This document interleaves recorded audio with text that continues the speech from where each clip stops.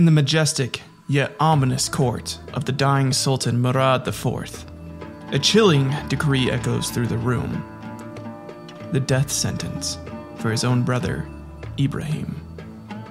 But fate, in the form of their formidable mother, Kosem Sultan, intervenes, preserving one life and perhaps unwittingly setting an empire on the path to decline. Why would Murad demand his brother's death, knowingly ending his family's dynasty? How did Sultan Ibrahim's reign contribute to the Ottoman Empire's downturn? And what happens when one grows up shackled not by iron, but by golden bars of royalty and fear? Today we will answer each of those questions as we go over the events that would create one of history's most deranged rulers, who would end up beginning the fall of the great Ottoman Empire.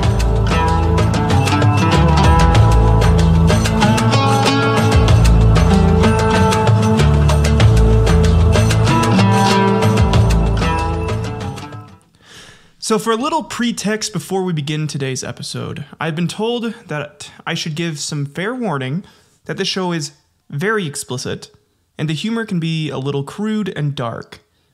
So if any of you have an issue with me saying the following words: shit, fuck, fucking fuck, damn, ass, cummy wummies, or Jerry, then you may have some issues listening to this episode. Now that that's out of the way, let's begin by briefly going over how the Ottoman Empire came into being, and then get into the sultans before Ibrahim and Murad that would push the snowball from the top of the mountain that would turn into an avalanche of issues they would try to overcome. The rise of the Ottoman Empire can be traced back to the late 13th century, starting with a small Anatolian beylik or principality, and growing into one of the world's most powerful states by the 16th century. The Ottoman Empire was founded around 1299 by Osman I, a leader of a tribe in western Anatolia, or modern-day Turkey. The region was fragmented following the decline and fragmentation of the Seljuk Sultanate of Rum. Osman I took advantage of this power vacuum and began to expand his territory, initially towards Byzantine lands. Osman's son, Orhan, captured the city of Bursa in 1326 and made it the new capital of the Ottoman state. The conquest of Thrace, which started under Orhan and continued under his successors, brought the Ottomans to the doorstep of Constantinople, the Byzantine capital. The Ottomans began to absorb other Turkish states and also extended their control over the Balkans. The Ottoman Empire's major rise to power occurred in the 15th century in 1453 under the rule of Mehmed the Conqueror. The Ottomans captured Constantinople, marking the end of the Byzantine Empire. This monumental event cemented the Ottomans' power and made them a dominant force in the region that no one really wanted to fuck with because of how brutal they were to the nobility and commoners in Constantinople. It was said they would put on a gladiatorial-style show where they would force families to kill each other, promising them that the last one standing would be allowed to flee and live. After the winners killed their family members, they would then be placed into a room where they would wait before being released and then given a champion's feast, which consisted of a dolma and sarma and rice, and the filling of the sarma was shredded meat. And if they asked for seconds, or once they were finished eating, they'd bring in the meat bucket they used, which would contain the heads of their recently slaughtered family members, causing them to have a psychotic break where they would begin shitting themselves and flinging it around the walls of the room. And then they would stay in that room until they would die of dehydration. If you bought that, that's... No, I'm sorry. That's the first little fake out. But the Ottomans were actually very surprisingly tolerant to the nobility and commoners. And instead of killing them, they chose to ransom the majority of them and only killed people if they fought back after being captured and didn't do the sick and twisted shit that I just described. that I probably need to go talk to a therapist about, since that was a little too easy to think of. So, yeah. The reign of Sultan Suleiman the Magnificent from 1520 to 1566 marked the peak of Ottoman power. Suleiman expanded the empire into the southeast Europe, including Hungary and parts of the Middle East, including Egypt and much of the Arabian Peninsula. The empire was also a major naval power, controlling key maritime trade routes, including parts of the Black Sea, the Aegean Sea, and the Mediterranean. So, in summary, the rise of the Ottoman Empire was a gradual process built on strategic military conquests and shrewd political maneuvering. They exploited the weakness of their neighbors and capitalized on key geographic locations to control trade routes. And by the 16th century, the empire had grown from a small Anatolian principality to a vast empire, covering parts of 3 continents: Europe, Asia, and Africa. So with that out of the way, let's take a dive into the feuds and the rulers that would eventually lead into Ibrahim the Mad taking over and absolutely wrecking the empire's future.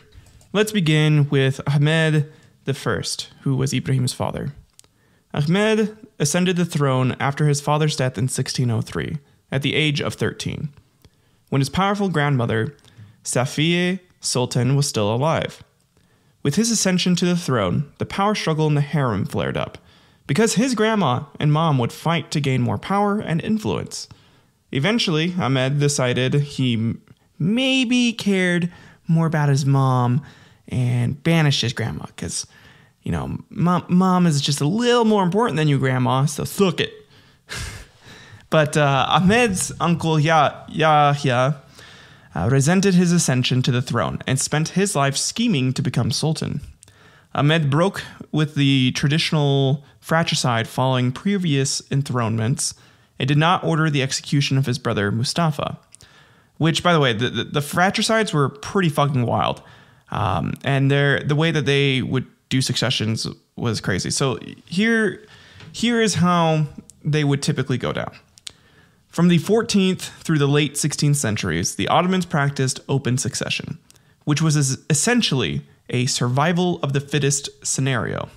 It really did not matter if you were the fucking eldest or not for a while. During their father's lifetime, all adult sons of the reigning Ottoman family sultan were given provincial governorships in order to gain experience in administration, which was a practice that's actually very common in Central Asian tradition. And they were accompanied and mentored by their retinues and tutors. And upon the death of their father, the reigning sultan, these sons would fight amongst themselves for the succession until one emerged triumphant. Their fights were very similar to the hit 1998 show Celebrity Deathmatch, and was the main entertainment for commoners. They had open gambling circuits on who would be the first to become sultan, and then the last one to be sultan, as just because you were first did not guarantee you were sultan for that long. And since the latter would take years, they would allow for pools to be placed on each of the former sultan's sons, and as soon as one of them would die, the money pot in that kid would be evenly dispersed between the remaining sons. This would lead to many of the commoners teaming up with the son they bet on, and they would participate in battles with them to kill the other sons. Which would be, it's kind of the truth. While the gambling aspect of it may not be entirely true with the commoners, many of the nobility would bank on one or two of the sons being enthroned and make power moves to move themselves up in the hierarchy of the empire, and would manipulate things behind the scenes all the time. The most common manipulators were the grand viziers, viziers, and also the mothers of the sons, as the sultans would typically have a harem, or many concubines, and whichever concubine's son became the sultan, they would gain the title, a very coveted and very influential title in the hierarchy of Vildali Sultan, or Mother of the Sultan, which is very, very important and gives them quite a bit of power, as you'll see later on. But this would lead to them doing some nasty backstabbing and possibly sleeping around to get their son the support they'd need to become the Sultan. Typically, the first son to reach the capital and seize control of the court would usually become the new ruler. The proximity of a Sesad, or prince, to Constantinople improved his chances of success, simply because he could hear of his father's death, seize control of the Ottoman court in the capital, and declare himself Sultan first. A sultan could thus hint at his preferred successor by giving a favorite son a closer governorship. Occasionally, the half-brothers would begin the struggle even before the death of their father. Under Suleiman the Magnificent, strife between his sons Mustafa and Selim caused such internal turmoil that Suleiman ordered the deaths of both Mustafa and another son, Bayezid, leaving Selim the sole heir. Which, oh man, could you imagine having to just like pick one of your kids and like you had to kill the other ones just to stop the fighting? Oh, I bet that broke his heart. Maybe, I don't know. Maybe he didn't give a shit. He was like, I like this one the most. During the reigns of Suleiman I and Selim II, the Haseki Sultan, or chief consort, rose to greater prominence, gaining power within the imperial harem. The favorite was able to maneuver to ensure the succession for one of her sons. This led to a short period of the eldest son just having the claim to the throne. However, when the Sultan had already defeated his brothers and potential rivals for the throne in battle, these sultans had the problem of many half-brothers who could act as the focus for rival factions. Thus, to prevent attempts at seizing the throne, reigning sultans practiced fratricide upon ascension, starting with Murad I in 1362. Both Murad III and his son Mehmed III had their half-brothers murdered. The killing of all the new sultan's brothers and half-brothers, who were usually quite numerous because these sultans just fucked like rabbits, was traditionally done by manual strangling with a silk cord. Which, hey, I mean, if you gotta strangle someone, might as well do it with silk. And fun side note, it is thought that the first documented case of erotic asphyxiation was actually one of the princes of the Ottoman Empire, who is reported to have become erect while being choked and ejaculated during it. It wouldn't be further noted upon until the late 1600s, where observers at hangings would notice that men would get hard and come during it. Which, I mean, talk about a splash zone. Am I right? God, could you imagine being at a hanging and you just push on your face? Oh, gross. But they're dead, so, you know. I do not envy whoever had to clean that up. Doctors would go on to note that it was so common that for every 3 people hanged, at least one would get an erection and come. It was also noted that women would become aroused as well. So, you know, that's pretty cool shit. Anyways, as the centuries passed, the ritual killing was gradually replaced by lifetime solitary confinement in the golden cage, or kafes, a room in the harem from where the sultan's brother could never escape unless they became heir presumptive. Mehmed III was the last sultan to have previously held a provincial governorship. Sons now remained within the harem until the death of their father. This not only denied them the ability to form powerful factions capable of usurping their father, but also denied them the opportunity to have children while their father remained alive. And imagine growing up in a family so crippled by fear, you couldn't trust your own children not to kill you. And you know what? Actually, I kind of do get it. You know, my 2-year-old will just stare at me sometimes and say shit that has me convinced he's plotting a hostile takeover. Like, "Oh, hi, Dad," which is obviously a reference to the 2003 movie The Room. But instead of Mark, he chose Dad just to throw me off, and hinting he plans on offing me like how Johnny offs himself at the end of the film, possibly. Also, whenever I wake up, he's usually awake first and is just laying on me, lapping, or faking sleep. And I used to think he was just trying to cuddle me closer and show affection to me by hugging me, but after reading this, I know he's been trying to strangle me.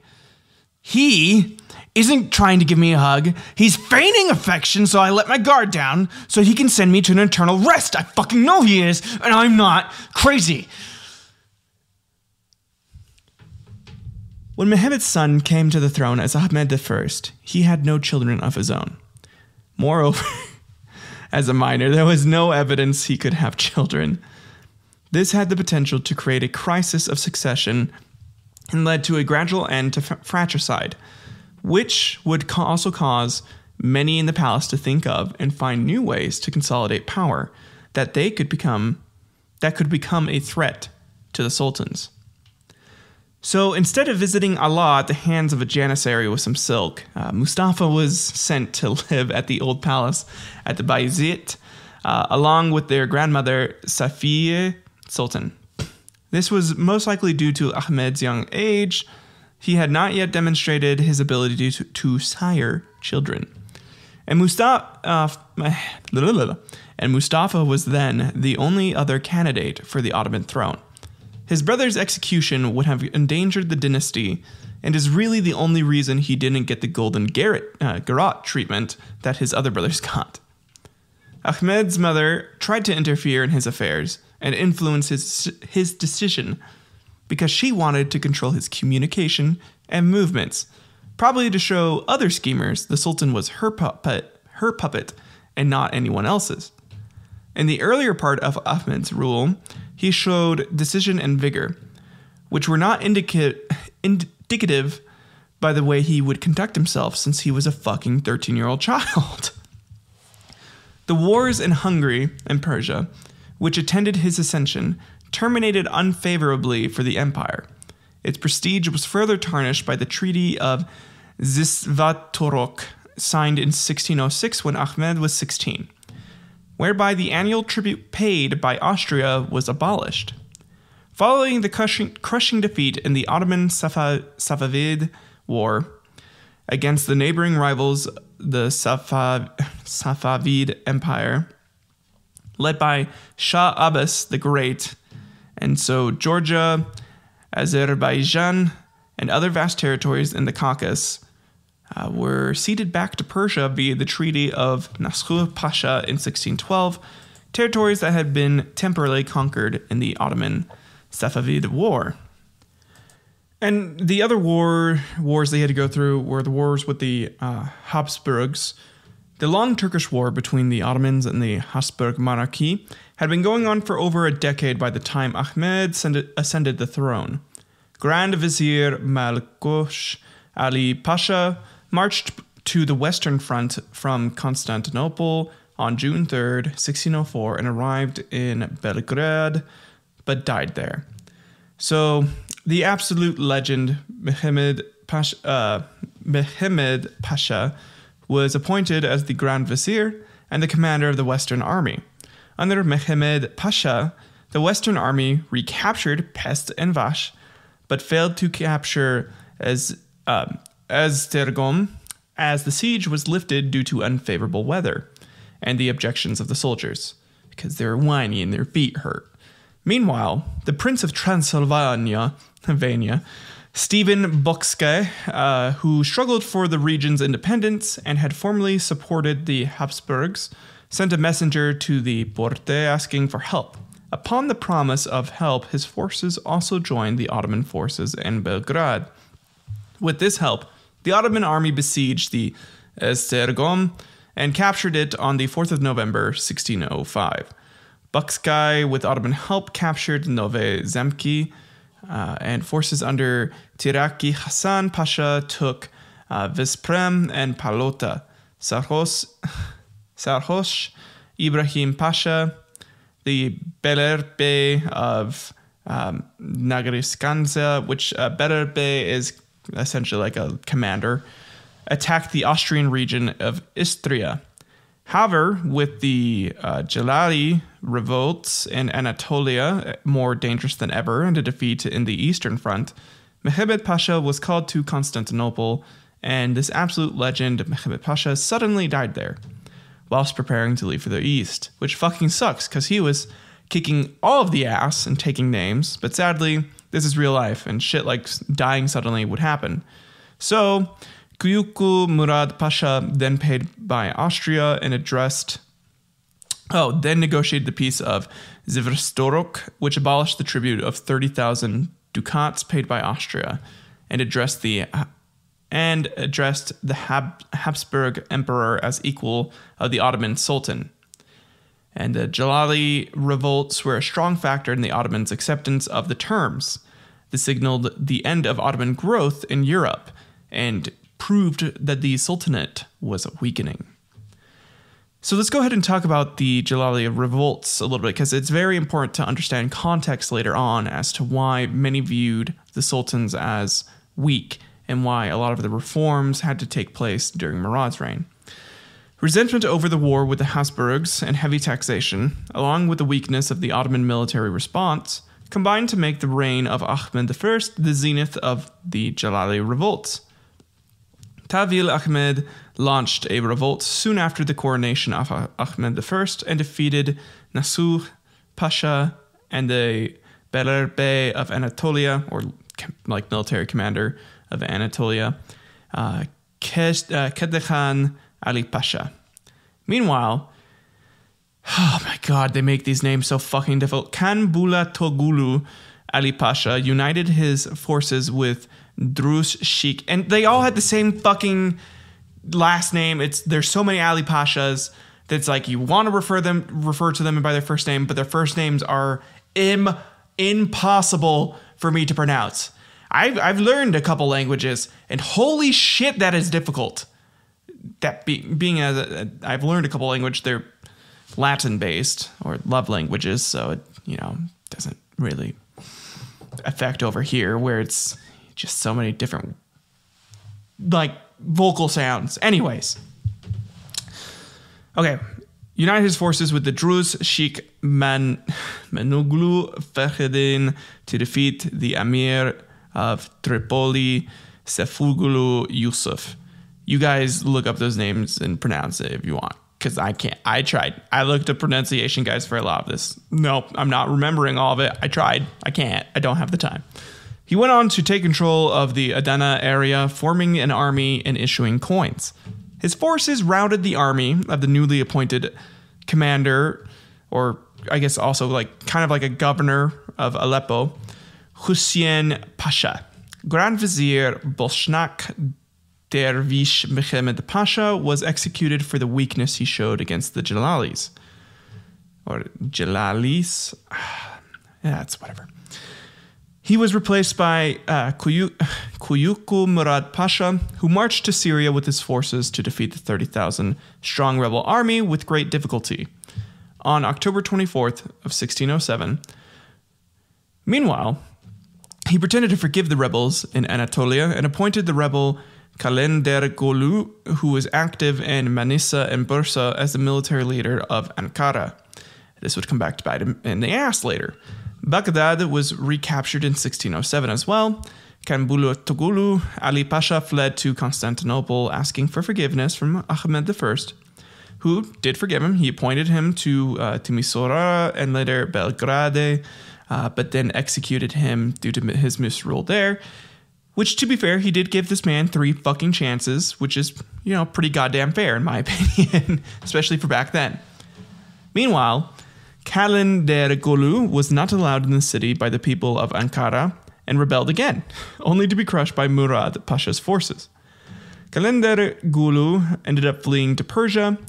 Murad Pasha then suppressed some smaller revolts in central Anatolia and suppressed other Jalali chiefs by inviting them to join the army. Due to the widespread violence of the Jalali revolt, a great number of people had fled their villages, and a lot of villages were destroyed. Some military chiefs had claimed these abandoned villages as their property. This deprived the Porte of tax income, and on the 30th of September of 1609, Ahmed I issued a letter guaranteeing the rights of the villagers, which promptly pissed off a lot of military leaders and caused them to think that the Sultanate didn't have the best outlook for them. He then worked on the resettlement of abandoned villages, really showed how far the Sultanate had fallen and how their authority was beginning to be easily challenged. The new Grand Vizier, Nasuh Pasha, did not want to fight with the Safavids. The Safavid Shah also sent a letter saying that he was willing to sign a peace treaty, with which he would have to send 200 loads of silk every year to Constantinople, with a note attached saying, just in case this kafis / not killing your brother thing doesn't work out, with love, your boy, Safavid Shah. Oh man, I wish that note was there. Like he just sent that to be sassy. But on the 20th of November, 1612, the Treaty of Nasuh Pasha was signed, which ceded all the lands the Ottoman Empire had gained in the War of 1578-90 back to Persia, and reinstated the 1,555 boundaries. However, the peace ended in 1615, not even 3 years later, when Shah did not send the 200 loads of silk, probably because Ahmed really didn't want to kill his brother. And he's like, well, why do you need the silk then? You're not going to be garroting him with it. So on the 22nd of May, 1615, Grand Vizier Okuz Mehmed Pasha was assigned to organize an attack on Persia. Mehmed Pasha delayed the attack till the next year, until the Safavids made their preparations and attacked Ganja. In April of 1616, Mehmed Pasha left Aleppo with a large army and marched to Yerevan, where he failed to take the city and withdrew to Erzurum. He was removed from his post and replaced by Damat Halil Pasha. Halil Pasha went for the winter to Diyarbakir, while the Khan of Crimea, Kanabek Giray, attacked the areas of Ganja and Nakhchivan and Julfa. During his reign, Ahmed would sire 13 sons, and had all of them live in Topkapi Palace, because it was a fun place, and there was a harem available for them of at least 300 women, who they couldn't fuck at all. But it does make me think like they each had to get assigned a certain amount of girls just in case, Ahmed bit the dust, so then they could start fucking. And the one that had 24 women. Probably, was the favorite son, and therefore would become the next sultan. So, no, not really. It was going to be the eldest. Anyways, after many battles, Ahmed would go on to construct the Ahmed Mosque and write a bunch of poetry before snuffing it. So, Ahmed I died of typhus and gastric bleeding on the 22nd of November, 1617, at the Topkapi Palace, Istanbul. He was buried in the Ahmed I mausoleum, or the Ahmed Mosque that I had mentioned earlier that he had constructed. So, Ahmed's death created a dilemma never before experienced by the Ottoman Empire. Multiple princes were now eligible for the Sultanate, and all of them lived in Topkapi Palace, a court faction headed by Selhul Islam, Hisad Effendi, and Sofu Mehmed Pasha decided to enthrone Mustafa instead of Ahmed's son Osman. Sofu Mehmed argued that Osman was too young to be enthroned without pissing a bunch of people off. Which is fair because the kid was pretty young, but also Ahmed took over at like 13, so who really gives a shit? You all know it's the Grand Vizier that's running the show, or the mom. So the chief eunuch, Mustafa Aga, objected, citing Mustafa's mental problems. But he was overruled, and so Mustafa's rise created a new succession of principle, of seniority that would last until the end of the empire. It was the first time an Ottoman sultan was succeeded by his brother instead of his son. His mother, Halime Sultan, became the Valide Sultan, as well as regent, and wielded great power. Due to Mustafa's mental condition, she acted as regent and exercised power more directly. So she took control. She was the one essentially acting as sultan for him. It was hoped that regular social contact would improve Mustafa's mental health, but his behavior remained eccentric. He pulled off the turbans of his viziers and yanked their beards.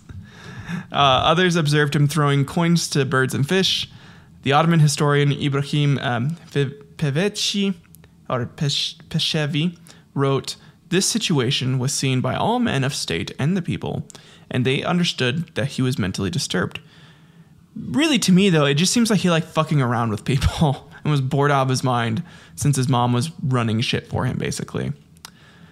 And because his mom was running shit, it caused a lot of like intricate court dynamics to happen. And Mustafa really was never more than a tool of the court cliques at the Topkapi Palace. And so in 1618, after a short rule, another palace faction deposed him in favor of his young nephew Osman II, probably because Qasem Sultan really wanted to be in charge and wanted to take power away from Ahmed's mother.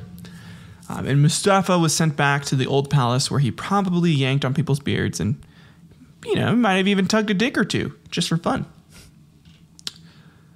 Nevertheless, according to Baki Teskan, there's not enough evidence to properly establish that Mustafa was mentally imbalanced when he came to the throne. Mustafa made a number of excursions to the arsenal and the navy docks, examining various sorts of arms and taking an active interest in the munition supply of the army and the navy. One of the dispatches of Baron de Sancy, the French ambassador, suggested that Mustafa was interested in leading the Safavid campaign himself and was entertaining the idea of wintering in Konya for that purpose. Moreover, one contemporary observer provides an explanation for the coup, which does not mention the incapacity of Mustafa. Baron de Sancy ascribes the deposition as a political conspiracy between the Grand Admiral Ali Pasha and Chief Eunuch Mustafa Aga, who were angered by the former's removal from office upon Sultan Mustafa's ascension. They may have circulated rumors of the Sultan's mental instability subsequent to the coup in order to legitimize it, and in doing so, succeeded in getting Osman on the throne.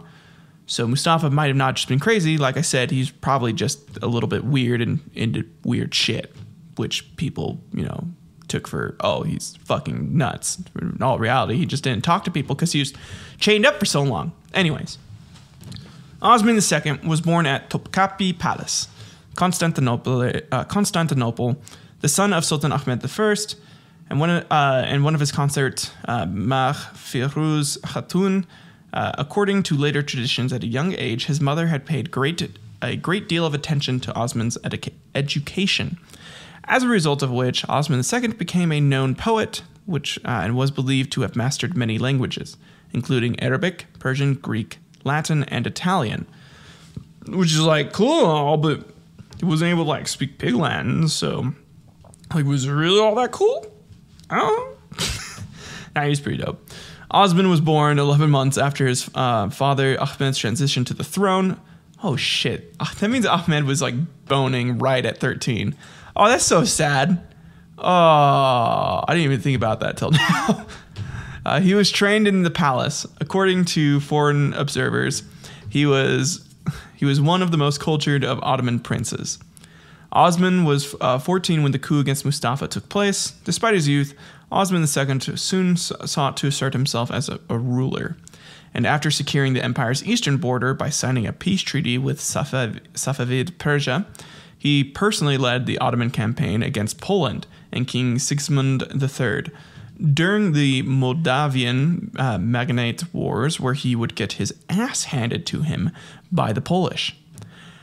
Forced to sign a humiliating peace treaty with them after the Battle of Chosim in September or October of 1621, Osman II returned home to Constantinople in shame, blaming the cowardice of the Janissaries and the insufficiency of his statesmen for his humiliation.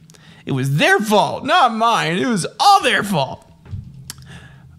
But really, that was probably correct, because at this point, the Janissaries had become more interested in politics and would resist military campaigns they deemed unprofitable for themselves or risky. And the one that Osman tried to do was risky as fuck. They would use Osman's lack of representation at home to sway statesmen against the war. The reason why Osman II had no representation was the absence of a female power basis in the harem. From 1620 until Osman's death, since Osman's mother was exiled basically as soon as he took over, again because Qasem didn't want really anyone else to be in power, and Osman's mother was also very likely assassinated. They had a governess appointed as a stand-in valide, or mother of the sultan. And the mother of the sultan is in charge of the harem and has great influence in politics, like I said. And she could not counterbalance the contriving of Mustafa I's mother in the Old Palace, who held heavy sway with many in the palace and was slowly trying to regain power. Although Osman did not have a loyal chief eunuch at his side, although Osman did have a loyal chief eunuch at his side, this could not compensate for the absence of what in the politics of that period was a winning combination. The mother of the sultan and the chief eunuch. If you had both of those, you were set. Especially in the case of Osman, who was young and a bit too ambitious. So in the autumn of 1620, Azi Bey Iskender Pasha seized the secret letter sent to Transylvanian Prince Bethlen Gabor to Istanbul and sent it to Poland. And Osman also became a veteran of the people around him. He decided to embark on a Polish expedition, continuing preparations for the Polish campaign. Neither cold nor famine, nor the English ambassador John Eyre could deter Osman. The ambassador of Sigismund III, the King of Poland, was brought into Istanbul despite the severe colds. The Janissaries and army were not willing to go on a campaign, regardless of their conditions, which made Osman II much more paranoid, as the political climate became unstable as fuck.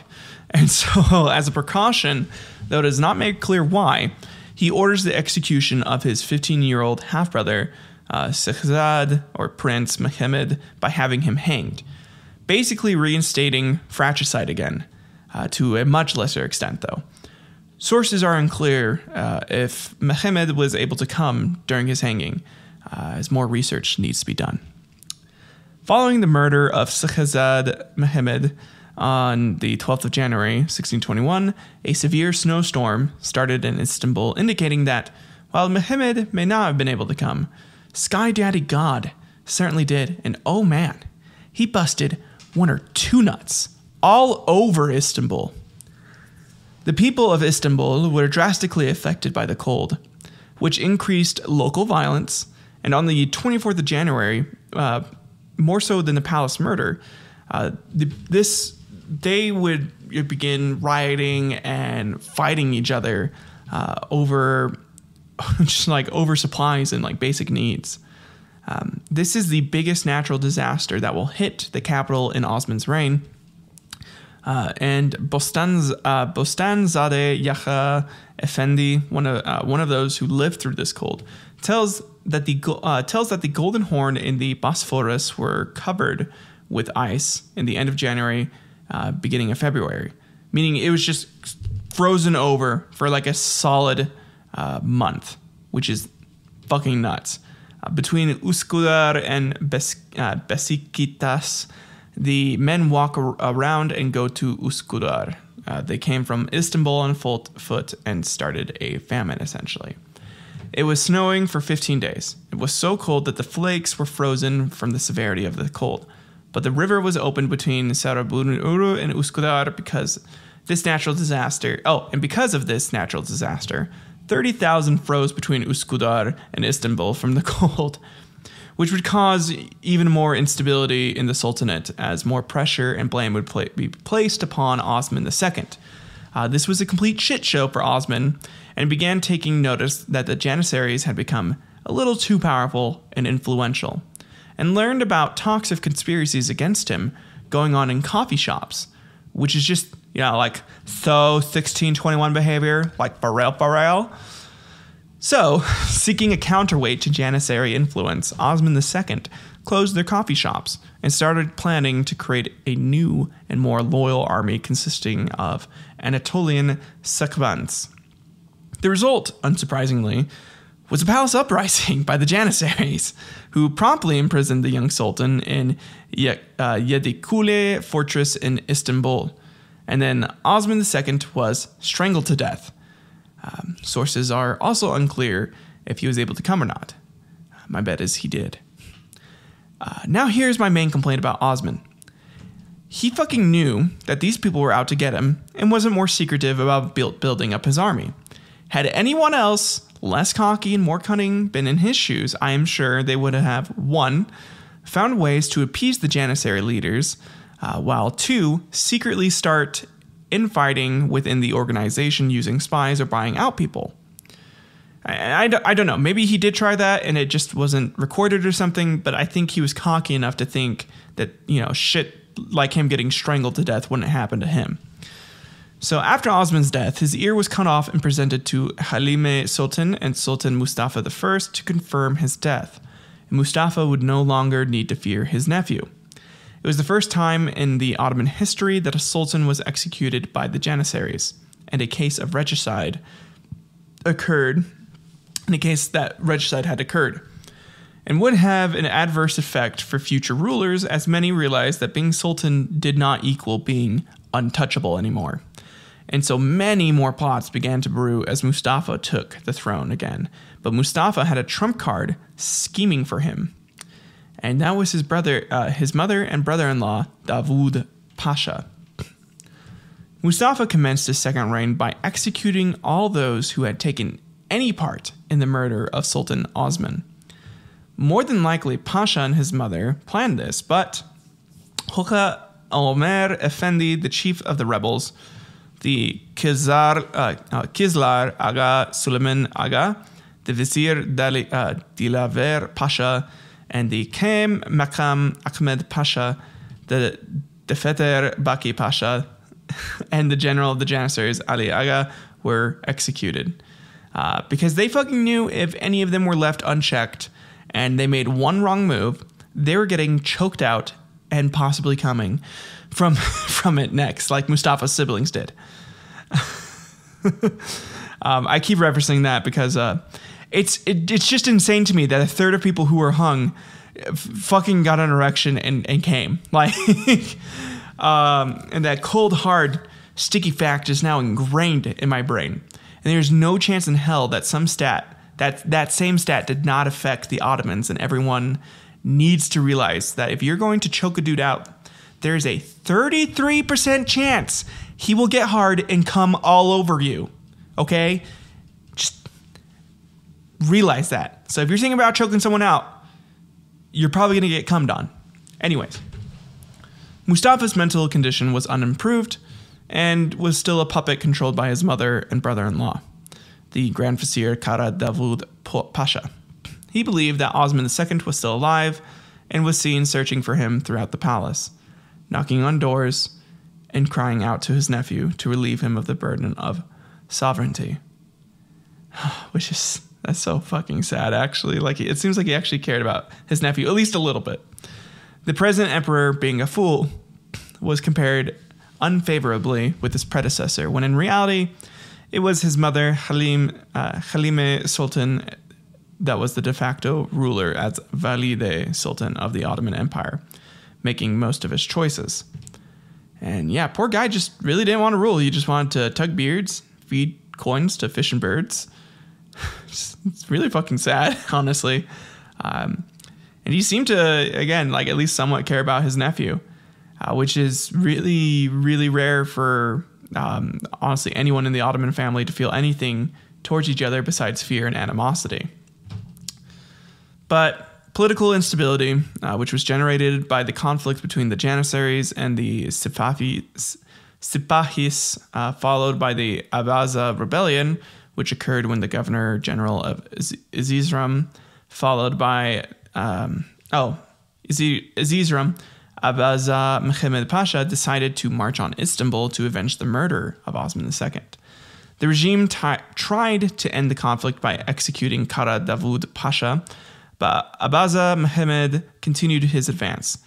Clerics and Kemankes Kara Ali Pasha prevailed upon Mustafa's mother to allow the deposition of her son.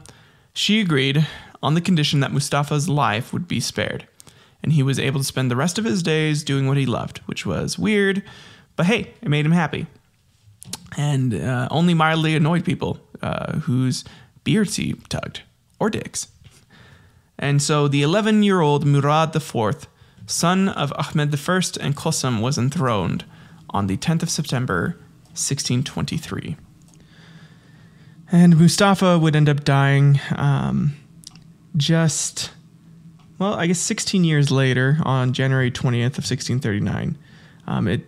One source states that he would die of epilepsy, which was caused by being imprisoned for 34 out of 38 years of his life. He's buried in the courtyard of the Hagia Sophia. Well, enough about dead people. Let's go ahead and talk about another dead person, Murad IV. Murad IV was for a long time under the control of his relatives, and during his early years as Sultan, his mother, Qasim Sultan, essentially ruled through him. In this period, the Safavid Empire invaded Iraq. Northern Anatolia erupted in revolts, and in 1631, the Janissaries stormed the palace and killed the Grand Vizier, among others. At the age of 16 in 1628, he had his brother-in-law, Kara Mustafa Pasha, executed for a claimed action against the law of God. This was done as he was reportedly tied to a corruption network, and Murad was like, nah, I ain't gonna die by any of y'all's bitch-ass hands trying to suffocate me and make me come and shit. Fuck that. Or, maybe he said something a little more refined than that. An epidemic which started in the summer of 1625 and called the Plague of Pasha spread to threaten the population of Istanbul. On average, 1,000 people died every day. That's right, a fucking 1,000 people died every day. That is nuts to think about. I grew up in a small rural town, and essentially in one day, the entire population of that town would have been fucking dead. I cannot imagine that shit going down. That's too much for me. The people fled to Okmendani to escape the plague. The situation was worse in the countryside of Istanbul. So, yeah, my small rural-ass town would have been fucked had something like that ever happened there. Murad IV was apparently a huge fan of the Puritans' ideals and banned alcohol, tobacco, and coffee in Constantinople, which I'm sure pissed no one off. He was known to patrol the streets of Constantinople in civilian clothes, enforcing the bans himself. Best part about this is he was a known alcoholic. I shit you not. He loved to fucking drink. It was definitely rules for thee, not for me, because he needed to kind of enforce power. Like these bans were part of his larger efforts to curb what he saw as immoral behavior and decadence. And pray to God he didn't catch you breaking this ban, because if you were caught, you were fucking executed.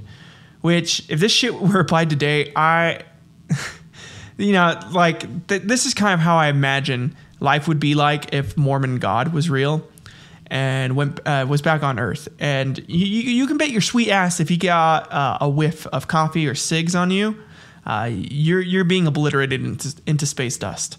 And Jay Swizzle Smith would 100% rat your ass out.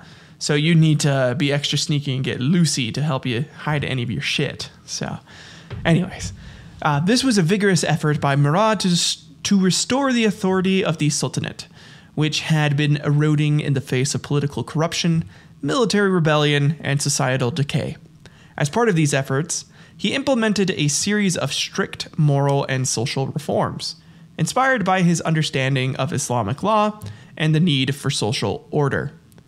He restored the judicial regulations by very strict punishments, including execution. He once strangled a Grand Vizier for the reason that the official had beaten his mother-in-law and had to clean up afterwards. And he had to clean up afterwards. Sources do not state what it was he had to clean off himself, but y'all fucking know it was come. That Grand Vizier came as he was being strangled. You know it. Many of these reforms would lead to a huge resentment of the Sultanate, and while it may have temporarily re-given them power and some sense of security back, it pretty much fucked over whoever would be the next ruler. Also, due to all the issues caused by his predecessors, he was paranoid as fuck, and if he caught any whiff of, well, we could have replaced him with X half-brother, that half-brother would be immediately killed, either by hanging or strangling. He did this until he had only one brother left, Ibrahim. who was 20 at the time of the last brother being executed in 1635, and only left him because, one, so far any sons that Murad had died during infancy. I imagine that they fucking knew what waited them, and they did not want any part of that shit, and that is why they gave up on life, either in the womb or once they got out, because they're like, nah, fuck this, I'm going to go back. And then two, Ibrahim to Murad seemed pretty dumb and crazy, as Ibrahim would have random mood swings and talk to himself a lot. This is probably because Ibrahim has been essentially forced into the cafes, or like the golden cell, since he's been 8. And that's really fucking sad. And then number 3, at this point, Murad IV still cared about the Ottoman line continuing. So now we get into a couple of his wars that he has that will kind of fuck over Ibrahim a little bit. So Murad IV's reign was most notable for the Ottoman-Safavid War against Persia, in which Ottoman forces managed to conquer Azerbaijan, occupying Tabriz, Hamadan, and capturing Baghdad in 1638. The Treaty of Zuhab that followed the war generally reconfirmed the borders as agreed by the Peace of Amasya, with eastern Georgia, Azerbaijan, and Dagestan staying Persian, western Georgia stayed Ottoman. Mesopotamia was irrevocably lost for the Persians. The borders fixed as a result of the war are more or less the same as the present border line between Iraq and Iran today. Murad IV himself commanded the Ottoman army in the last years of the war, because, he may have talked a lot of game, and he at least kind of tried to back it up, While he was encamped in Baghdad, Murad IV is known to have met ambassadors of the Mughal Emperor Shah Jahan, Mir Zarif, and Mir Baraka, who presented 1,000 pieces of finely embroidered cloth and even armor. Murad IV gave them the finest weapons, saddles, and kaftans, and ordered his forces to accompany the Mughals to the port of Basra, where they set sail to Thatta and finally Surat. In addition to all the warring, Murad actually had a little bit of a soft spot. Murad IV wrote many poems. He used the Muradi pen name for his poems. He also liked testing people with riddles. And you better pray to God you were smart enough to answer it correctly. Or, you'd get laughed at. Which is that's shitty, man. It makes you feel bad. Honestly, despite Murad being a brutal authoritarian, he actually did like to play around a bit and wouldn't punish people for getting a riddle incorrect. Instead, he once wrote a poetic riddle and announced that whoever came with the correct answer would get a generous reward. Sikhadi Bey, a poet from Enderun school, gave the correct answer, and Murad promoted their status in society and gave them some money. So, it's pretty cool. Murad would try multiple times to have children and many sons, but all of them would die, as I said earlier, super in infancy or super early into their childhood. And due to Murad IV being a hypocrite, he would become sick with cirrhosis. And hilarious, it was linked to his heavy drinking that probably caused it. In all reality, his bans honestly were just to assert fear and make it easier for the Sultanate to remain in power. This kind of makes me wonder what sort of laws our country has passed with similar goals in mind. War on drugs. Because I bet you all of those politicians fucking do a little coke or a little weed all the time. But none of them. They just wanted to assert power and make us fear them, essentially, or fear the government a little bit. Anyways, on the February 8th of 1640, Murad lay dying, surrounded by court physicians. His mother, Qasem Sultan, Grand Vizier, and some important religious leaders were around him. While consulting with his Grand Vizier, Kamankes Kara Mustafa Pasha, on how the succession will take place, he tells them he will not place the empire into the hands of a madman, and orders Ibrahim's death with his dying breath. Those in attendance were stunned, to say the least, at this, as it would be the end of the Ottomans. Luckily for Ibrahim, Qasim Sultan would intervene and not allow that to happen. No one's going to hurt her baby boy. Before we get into Ibrahim's rule, let's go over what his life was like a little more, just to have a full context as to why he goes on to do some of the most depraved and heinous shit you have ever heard of.